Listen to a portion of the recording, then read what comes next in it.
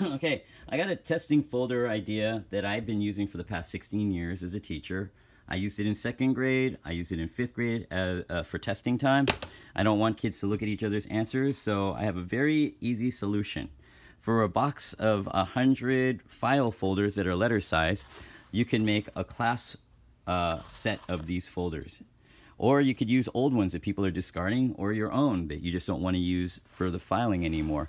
They work really, really great. Now, the kid works here on their paper. When they're done, they fold it over and they put it away. Now, I'm going to show you how to refresh your folders every few years.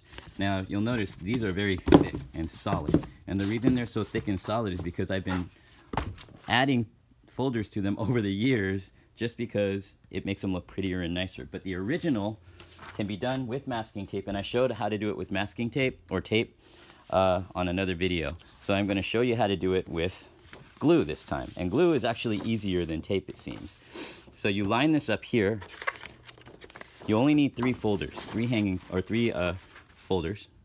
And you take the three folders, put the two that are together like that, cut this with a paper cutter. Okay, and now you have 4 pieces. If you can eyeball it and line it up nicely, and you put some glue, one line of glue, a single line of glue will suffice. And then you overlap it. Nice thing about glue is that you can put it up like this, wiggle it around and make sure it's to the size that you want. Okay? If you have any glue overage, you could have a napkin handy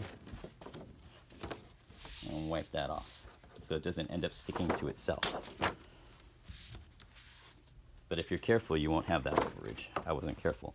Okay, so I've got that just perfect. I have about 1 inch of overlap over here. Then I take the pieces that I cut like this and I put the cornered size on that side, and this side I use to glue onto here. Now, I am going to gauge to leave about 1/2 inch between here and the fold line on this one.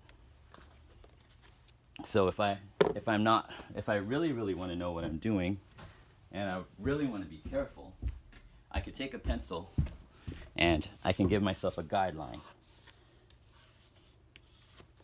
And then so I think, oh, okay, well, I've got that much that I can glue on. Okay, so you probably shouldn't have to do that, but some people might want to do that. So you give yourself a little guideline, and then you put this on there about like that. Okay, then the other side, again, you get these sharp sides, and then you put it here, and you line it up to be about 1/2 inch from the edge here. Okay.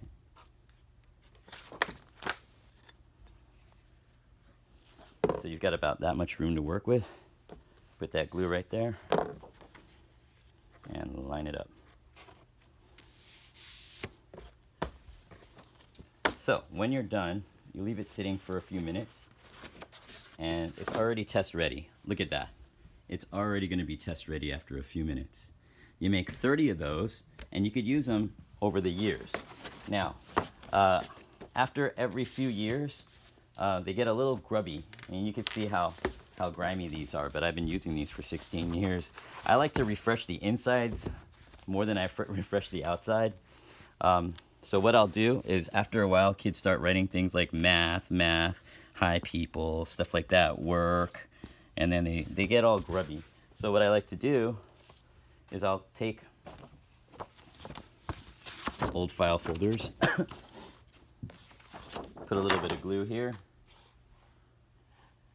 around the entire edge of this, tuck it into the fold, and push it in. Then I'll fold this down.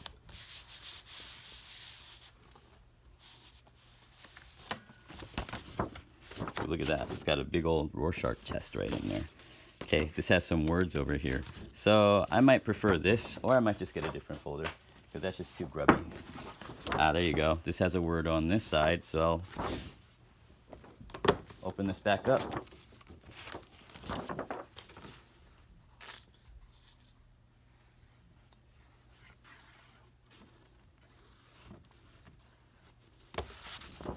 tuck that in here.